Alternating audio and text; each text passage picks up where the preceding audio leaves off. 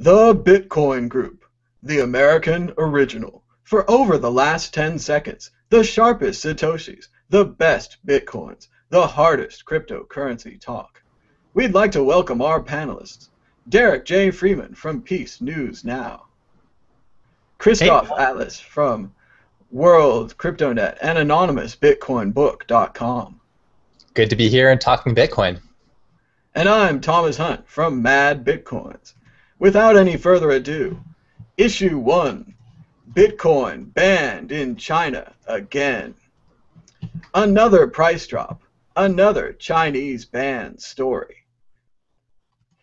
Do they mean it this time? Is Bitcoin finally going to be an underground currency in China? Has the cyberpunk future of Blade Runner finally arrived? Derek J. I'm super surprised at how responsive people can be to government news. It's like, oh no, our master told us we're not allowed to use this, better get rid of it. Like, who does that? It must be a Chinese thing, because it's certainly not an American phenomenon.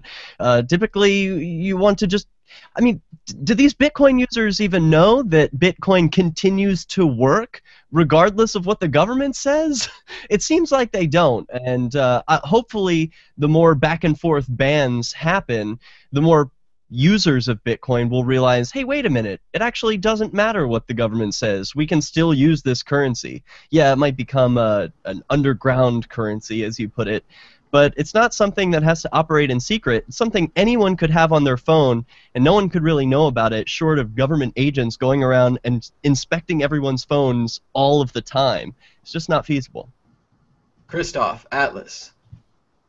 Yeah, it seems like a lot of the market sentiment with the price of Bitcoin is being dominated by the Chinese central bank, which is a bit disheartening because, of course, they can capriciously and arbitrarily decide whatever they want from day to day. So that's it's difficult to see that the price is being dominated by that. And meanwhile, investors and speculators are largely ignoring the many fundamental changes that are happening with Bitcoin, which are all 100% positive. Seeing more and more exchanges going into proving their reserves. We're seeing a new credit or debit card that you can use for Bitcoin that's available anywhere where MasterCard is. I mean, there's so many hugely positive changes that are happening in the Bitcoin landscape, and it's not being reflected in the valuation of the price by speculators. So I don't really know what's going to happen with China. No one really knows. I tried reading that Chinese article, and I had a tough time understanding exactly what was going on there. But we'll just have to wait and see. And I hope that people will grow out of this stage where they are betting on Bitcoin based on the decisions of the Chinese central bank, because ultimately it's not relevant to the success of Bitcoin. And I'm sure that everyone remembers when the internet came out that China wholeheartedly adopted it and rushed right in to bring the internet and freedom of information to their people. I'm sure you don't remember that because it didn't happen. The Chinese didn't like the internet, they don't like Bitcoin, but they can't seem to get rid of either one of them. They can't stop Bitcoin, they can't stop BitTorrent, they can't even stop news from going in and out of their country. The Chinese seem powerless. The only thing they seem to be able to do is make the market go up and down and up and down. We're joined by Andreas Antonopoulos. We were just discussing China and the recent price drop. Andreas, do you have any thoughts about China? You're not ready yet? You're muted still. China banned Bitcoin, then China unbanned Bitcoin, then China banned Bitcoin again, then China unbanned Bitcoin, and nobody, especially in China, gives a damn because governments that have arbitrary rule of law have populations that do not respect the law. And so as a result, when the government in China says they're going to ban something, that thing will continue to happen. And in fact, it might make it even more enticing and interesting to the people of China because it's been banned. But when something is illegal in a country where the law is a joke, the police, the judges, the military, and the politicians who are above the law get to do that illegal thing, and the rich people get to bribe them so that they indeed can also do that illegal thing. And as a result, Chinese rich people will bribe politicians, judges, cops and generals to get Bitcoin, and they will be the first to stuff their suitcases full of Bitcoin, just like happened in Russia when they banned hard dollars, and the Politburo was stuffing their suitcases with hard dollars. I agree. It's very reminiscent of the drug war, when as soon as drugs were banned, you didn't see any more drugs anywhere in the world. They instantly disappeared. But we all know that didn't happen, and that's not going to happen to Bitcoin. The internet's still there. The computers are still there. The Chinese people are now being advertised to in a huge way about this new digital currency that apparently their government doesn't like, which is a strange thing for a government that the people might not like to do. Well, it's even better than that, because this is a form of product that is entirely virtual, so therefore its consumption can happen without any visibility. It can be transported without any visibility, and it serves a need that is far, far, far more widespread than the needs that addicts suffer towards drugs. The addiction to currency is a common theme for everyone, and everyone needs currency. So now you have a product that everyone needs and cannot be seen. So this will be far less effective as a ban than you saw with the drug war or the ban on any other product or service. I agree, and the recent story that you told about in Russia during the Soviet Union, they'd banned the US dollar, yet on every street corner you could trade rubles for dollars. I imagine the same thing will happen with Bitcoin, but it's even harder to prove that they have the currency, because now they're just standing on a corner talking on their cell phone. I mean, you could look inside the cell phone, maybe the Bitcoin wallet's hidden in another app. It looks like a recipe app. There's so many apps, so many possibilities. It could be anywhere. For the last year, people have been asking me again and again, well, when will we see decentralized exchanges? When will we finally have decentralized exchanges?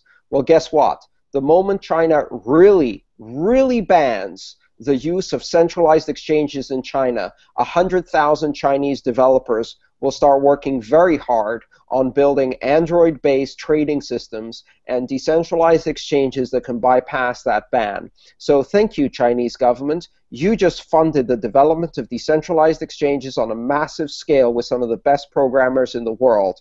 And the first decentralized exchange, I predict today, will be written in Mandarin.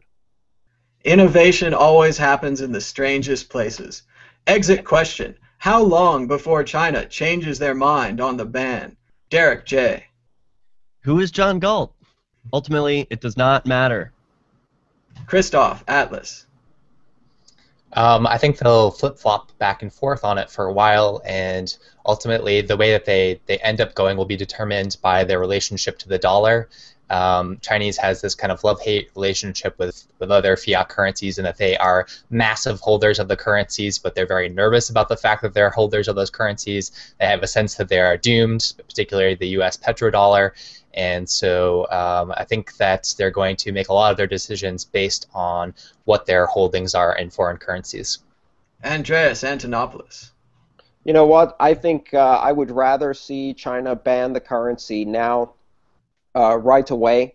Well, they're not going to ban the currency because they can't do that, but ban the exchanges of that currency, the above-board exchanges in their country now, for two reasons. One, uncertainty hurts Bitcoin a hell of a lot more than the certainty of a ban. I'd rather have certainty of a ban than this gray back and forth that's causing a lot of volatility. And two, the moment they do that, as I said, it will unleash the need and the massive demand and the funding to build decentralized exchanges, which we can then replicate around the world for the next idiot who decides to ban something that cannot be banned. Excellent. Moving on. Issue 2. FEC slows down decision on Bitcoin and politics. It sure looks like Bitcoin is a currency, and the Bush-Roberts Supreme Court claims that money is speech. So therefore, I should be able to donate as much Bitcoin as I'd like to a political candidate. Your thoughts, Christoph, Atlas. Well, I certainly won't be sending any Bitcoin to any political candidates, but I don't know, I have a kind of mixed feelings about this.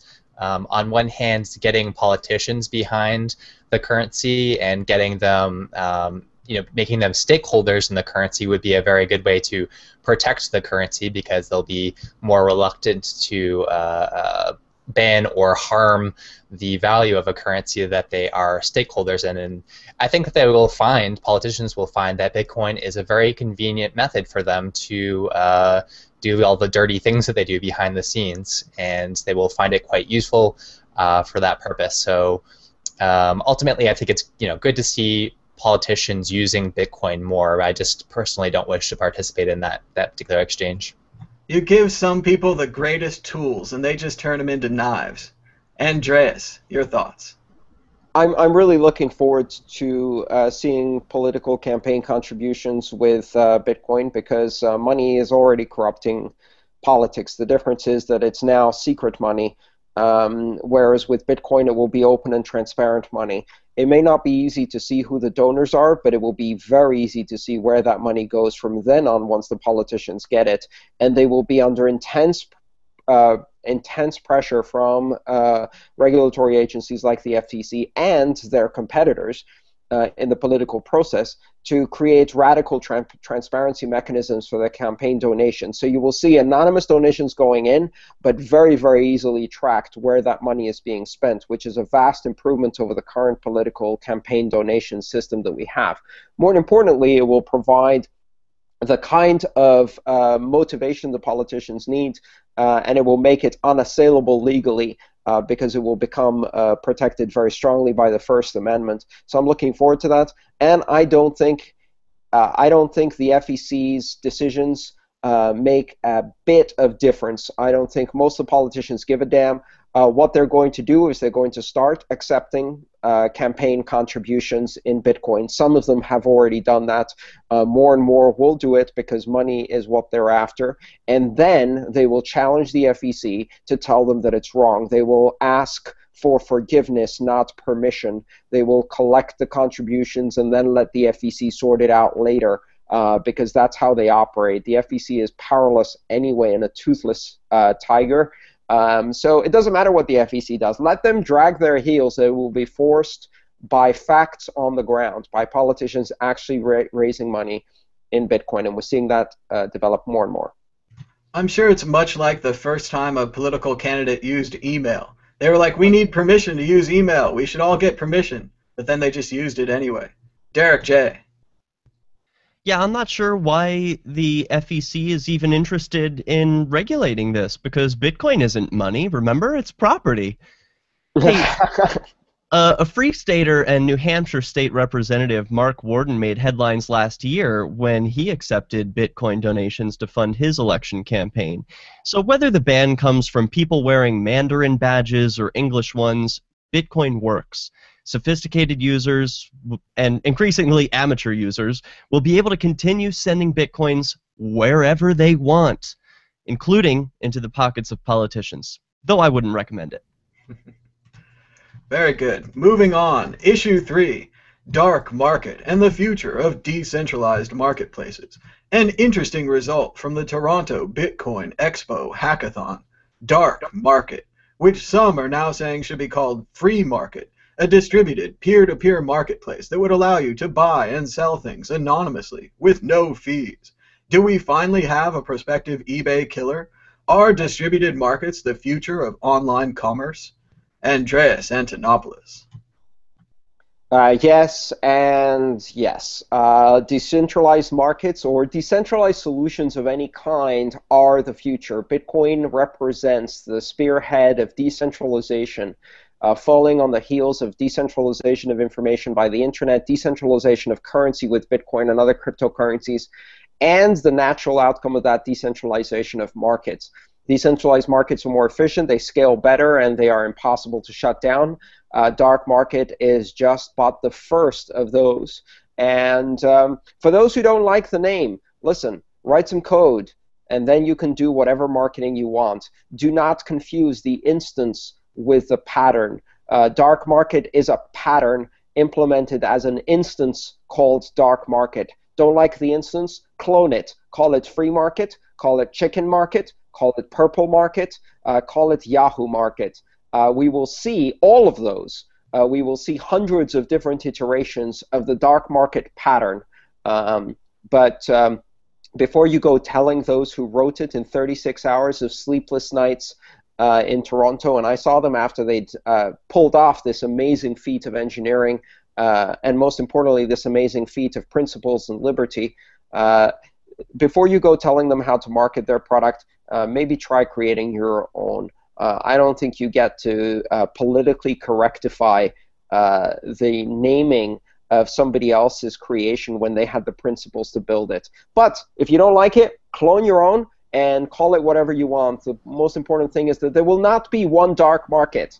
There will be a dark market pattern that exhibits itself in 10,000 variations in 160 different languages all around the world. It will be based on common code, and it will be completely unstoppable in every one of its instances, and even more so as a pattern.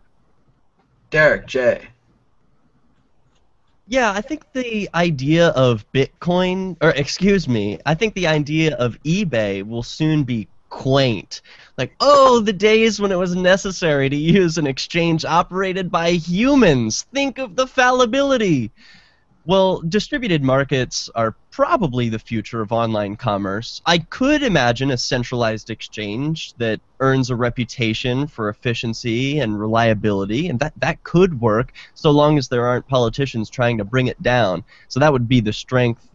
Centralized or decentralized doesn't matter to me in general, but for markets, those are heavily regulated by agents of the state. And the agents would have a much more difficult time trying to regulate a program when they don't speak the language. They don't know how to code. Christoph, Atlas. Dark market is not going to be competing with eBay anytime soon. There have been a number of startups that have come up as competitors to eBay, and they have failed because eBay has a very significant network effect. So something like a dark market is only going to compete with eBay when they can get their fees down low enough, because the majority of the eBay's buyers and sellers right now, they don't give a damn about censorship-resistant technologies. They're just buying and selling stuff that's, you know, pretty much above board. And so that's not what dark market about. Dark market is about using the blockchain technology because of its censorship resistance capabilities, not because it's necessarily a superior form of buying and selling stuff online. So I don't really see that being a competitor to eBay anytime soon. I do think it is interesting, though, looking at the sentiment towards projects like dark market. Even though Bitcoin is still in an earlier adopter stage, there's a real schism in terms of how people favor these kind of free market transactions. There's the people that are interested in Bitcoin purely as an incremental change to our society. They want to make some money off of the speculation. They want to be able to go to Starbucks and buy some coffee in Bitcoin. They want to buy their sandwiches in Bitcoin. They're thinking of the technology as a peer-to-peer, point-to-point technology. And then there's the people that see Bitcoin as a future-changing technology, that it is, as Andreas said, a pattern rather than simply an instance of a new technology.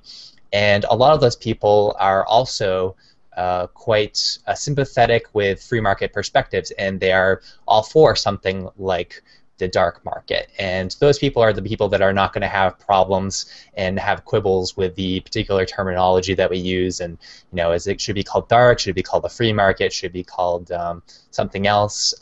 Generally, those people understand that that's not really what's important. It's the technology that's underlying it. Exit question: yes or no? Should eBay feel threatened? Andreas. Yes, I'm actually going to disagree a bit with Christoph, because I think while he is right about the network effect of eBay in the United States and other Western developed nations, the idea of a decentralized market that requires no infrastructure and that can become efficient at scale globally without intermediaries, and that doesn't require support infrastructure, and that works on Bitcoin, will actually fuel both Bitcoin and market transactions everywhere else in the world. So I expect dark markets and other instances of that will not threaten eBay in the Western world, but they will gradually gain network effect everywhere else where they can provide solutions that don't exist today, especially in countries where such free market activities are frowned upon even when you're buying and selling chicken, let alone buying and selling weird things or non-mainstream things. So China, Indonesia, Philippines, Latin America, the Middle East, wherever else you might see this, and eventually even Africa. Decentralized markets scale better, they deliver more value to the participants, and they operate at lower cost. And if that can happen for the other 6 billion, then eBay, yes, needs to think carefully because they are threatened by decentralized solutions. Once again, it's this fascinating paradigm where technologies invented in the United States might not be perfect for the United States. They might be perfect for the world first, which is not what we're used to thinking about with technology. There's more need for it elsewhere because as Christoph is absolutely correct. We have eBay here and eBay works fine, but the rest of the world does not have eBay, and they have things that do not work well, and they have much more censorship and much more control. So the demand and the need is much bigger, and this is global from day one. Derek J., does it threaten eBay? No, not yet, but give it a few years and we might be saying, eBay who? Because Christoph makes some good points that, yeah, eBay is the number one right now, and plenty of people are more than willing to use it. But me, for example, I only accept cryptocurrencies. I only want to deal in crypto. There are more and more people like me every day, and we're going to be looking to alternatives to things like eBay. So, not yet. Give it a few years. And remember, the feather in eBay's cap is PayPal, which used to be a major advantage for eBay, but now Bitcoin can pretty much match PayPal. All we need is a market.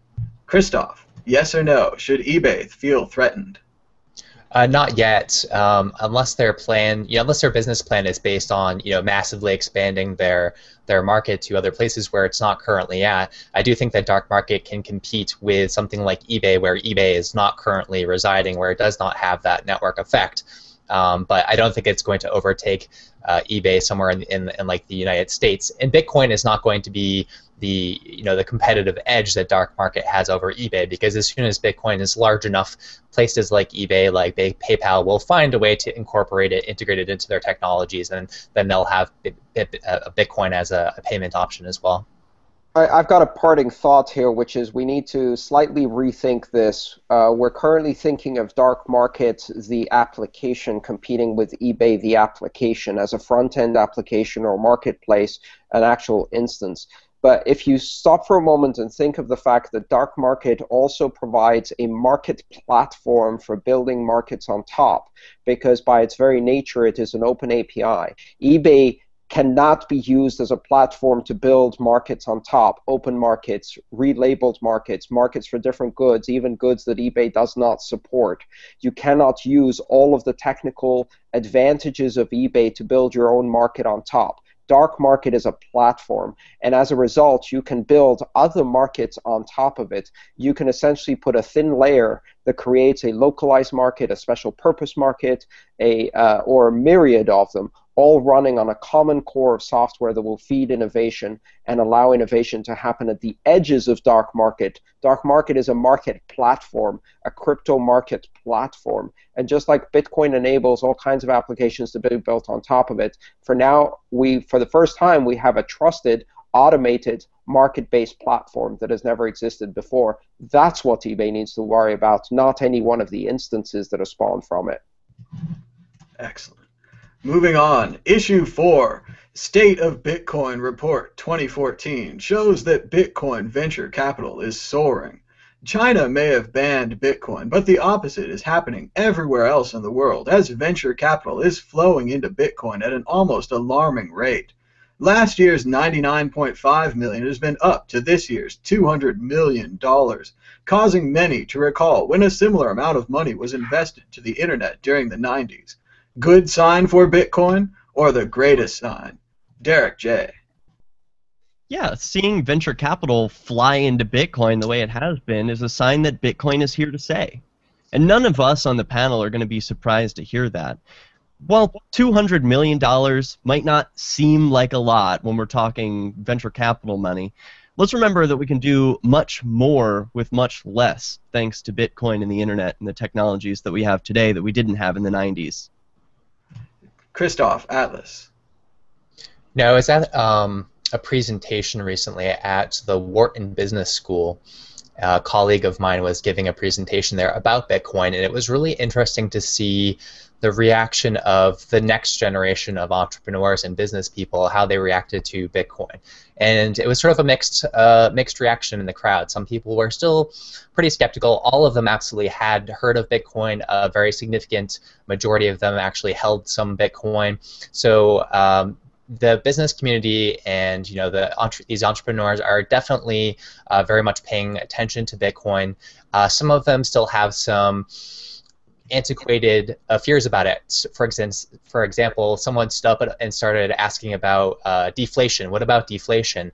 And I think that the venture capitalists are an example of how deflation is not going to be a problem for Bitcoin, because the price of Bitcoin has been shooting up, and yet there are still people that are willing to make loans, aka investments, capital investments to companies, based on the assumption that they're going to be more profitable than simply buying Bitcoin, this deflationary currency where the price keeps going up and up and up, and just holding it. So the fact that we have this empirical evidence of people willing to invest in other things other than just this currency, to me is very good evidence that deflation is not going to be a problem, and that these kind of typical fears that some of the business people have are not going to remain for very long, because we'll have very good evidence that it's not going to be a problem.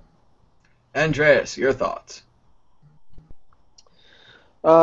Well, keep in mind, I think I'd like to look at these numbers a bit more carefully. $200 million is the per annum run rate, which means that it's taking the current investment for the first quarter of 2014 and extrapolating it by multiplying it by 4. That has two assumptions. One, that the rate is not going to change, and that it's going to be sustained at this level. I think there's two possibilities. One, we might see a drawback in investment, which is the less likely scenario. One we might see, and I think is more likely, is an acceleration of the investment, a massive acceleration of the investment, because what we're seeing in Bitcoin is that things change on a quarterly basis, the way on the internet in '95 things changed on a yearly basis. We're running at an accelerated schedule. That means that we could see the type of growth in the next 3 quarters that on the internet took 3 years, in which case we could be talking about $1 billion run rate by the end of the year. That would not surprise me at all. Secondly, these amounts include only external investment from the fiat currency into Bitcoin through the most traditional means possible, as measured only on the most visible projects. You've got to realize that there's a lot of venture capital that is not being seen in projects that are happening behind the scenes, which are not publicly announced, especially in developing nations and emerging economies like China and Brazil, Russia, India, etc. Things we don't see now. Smaller level investments, not necessarily big capital investments from venture capitalists, but there's a hell of a lot more startup activity than the 5 big investments that we've seen, with big millions going in from VC. And that alone means that the run rate is already more than $500 million. Finally, and I think even more importantly, none of this is counting the internal investment. We have a $5 billion valuation economy here, and this economy has Bitcoin that it's using to fund Bitcoin projects in Bitcoin with no fiat at all. This is generating its own economic activity. The early pioneers of Bitcoin did not take their money, sit on them, and hoard them like many would say. In fact, what they did is they took that money and they reinvested it in companies. I work for Blockchain Info, a company that operates entirely in fiat, whose major investor is one of the early adopters of Bitcoin, who has invested in more than a dozen companies entirely in Bitcoin and has never touched a dollar in terms of investment. This is all in Bitcoin, and that's not even on the radar of this chart you just showed. So how much investment is happening in Bitcoin startups in Bitcoin? And that's missed, and how much of that is accelerating as the price goes up.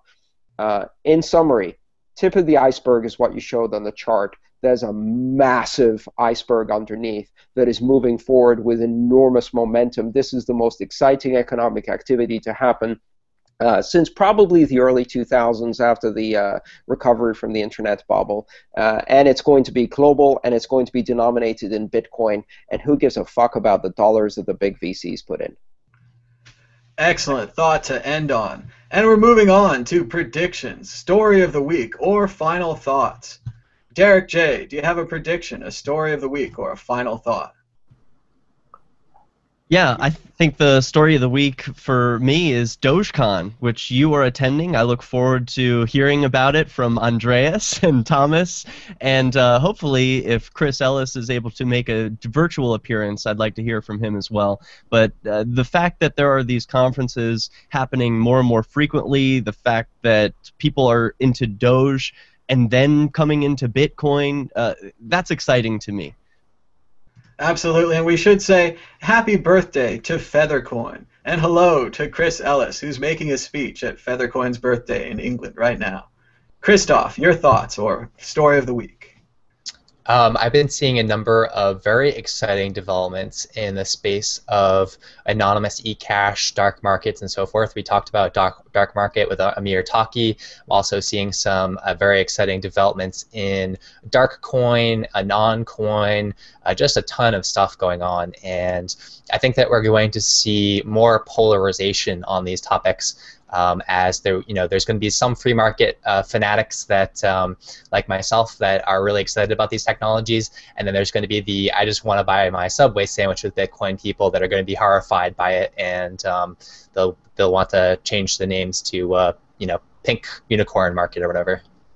Pink Unicorn Market is a lot safer. Andreas, your final thoughts or prediction, story of the week? So I think I'll summarize the story of the week as charity, and I was very happy this week to see a couple of things come to fruition. The Dorian Nakamoto fundraiser, which was completed on Monday, after delivering some 50 Bitcoin almost to Dorian, he decided to keep the Bitcoin, become a member of the community. If you haven't seen the video, you will see a very kind, warm-hearted man be very warm towards the community and thank all of those who donated, more than 2,000 people. It became an international story. It completely contradicted Leah Goodman's awful portrayal of him as an aloof geek with no social skills, and we saw the truth. And that shows us who was lying throughout in this particular story. I then had the honor of sharing a pastrami sandwich and a walk on the pier with Dorian Nakamoto after spending several hours teaching him how to use Bitcoin. I'm waiting for the t-shirt that says, I taught Satoshi Nakamoto how to use Bitcoin, and got paid at a pastrami sandwich. But that was one example of charity. The Dorian address is up. It's in his control and is available for donations. 2 more Bitcoin has been raised in the last few days for Dorian. Please continue contributing. On the Joe Rogan show on Tuesday, Joe Rogan put up his address to raise funds for a project operating in the Congo, helping pygmy communities deal with water and sanitation and shelter and housing and things like that and development that one of his friends is running. And that raised just over 3 Bitcoin, I think, in a matter of hours, making a very big impact, psychological impact on Joe Rogan, who was somewhat skeptical but got completely overwhelmed by the donations of the Bitcoin community. Please keep that up. Joe Rogan's address for his fundraiser and Dorian's address are still available online. You can see them at the Joe Rogan Experience site and many other places. Finally, this last week was the final report from Sean's Outpost after a year of serving the community of Pensacola, Florida, delivering more than 65,000 lunches and meals to homeless people in Pensacola, one of the first charities to use Bitcoin to propel themselves to a whole other level of fundraising. Sean'sOutpost.com. Please show an outpouring of charity. Bitcoin charity. That's the narrative. It is the truth of our community. It is a very generous community, and this has been a fantastic week for Bitcoin charity. Absolutely. Great point to end on, Andreas, and congratulations for your work with the Dorian Nakamoto fundraiser. Oh, Bitcoin and charity.